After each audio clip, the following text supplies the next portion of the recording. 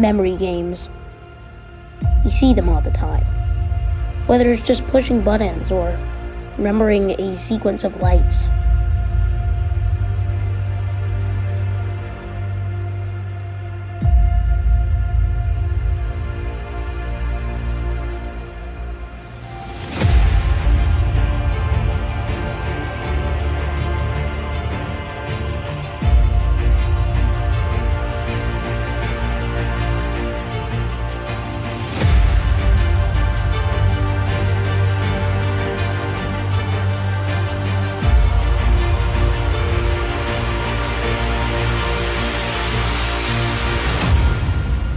Hey guys, welcome back to another video. I hope you like that intro. I have two of these memory games right here. This one's called Flipside, and this one is called BrainBot. However, put these off to the side, and I can show you my very own Lego memory game using Mindstorms.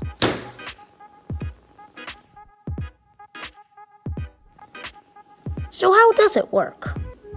On the distance sensor, there are 4 lights, and in our Mindstorms app, there are 4 buttons. Each light on the distance sensor corresponds to a button.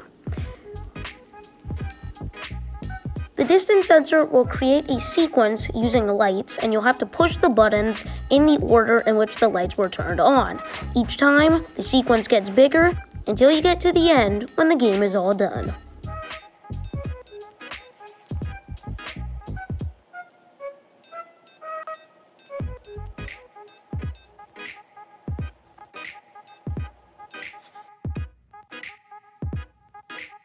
Alright, so without further ado, we can get to building this memory game right now.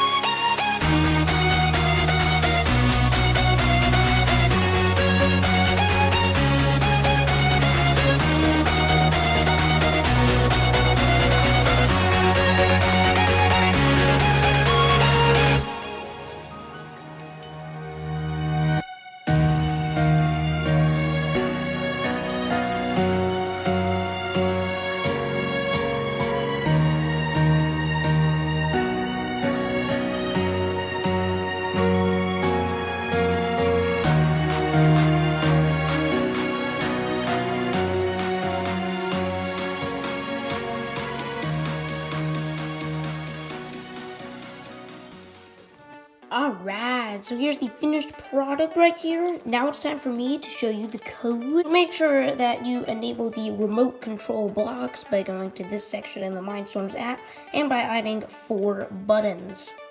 So what these 4 stacks are saying is when each button is pressed, it'll beep and it will change the score by 1.